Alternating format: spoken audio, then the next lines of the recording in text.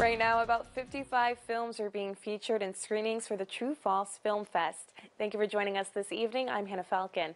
While most of the documentaries and short films are from out of state, a bill recently passed in the Senate could attract more filmmakers to base their projects in Missouri.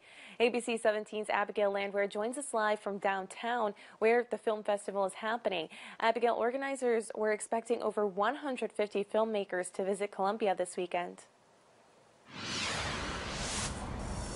Hannah, this year's festival features different filmmakers from different countries and different states. And while most of these films were made outside of Missouri, lawmakers are looking at a new bill that could attract more filmmakers to actually make their projects in Missouri.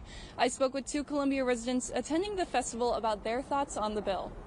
I think it would be great for the state. Missouri has a lot to offer from like our outdoor spaces throughout the state, our state parks, but then we also have so many urban areas that can be used for different film settings. Ellen Young and Haley Morris from Columbia say they're in favor of bringing more films to Missouri. The main goal of the SHOMO Act is to attract movie and TV sets by offering tax credits for film projects and crews. Monday, that bill won approval 20-12 in the Senate. Similar tax incentives were in place for Missouri, but then expired in November 2013. I think it's cool when we've seen Missouri as a setting in the past. Movies like the 2014 film Gone Girl have used Missouri for their project sets.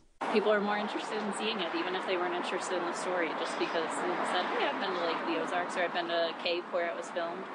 So I think it would make a lot more people interested, even if the plot wasn't of interest. The bill now passes on to the House, where it awaits further discussion. I think bringing more jobs to our state and highlighting what we have to offer can only benefit the state and the people who live here.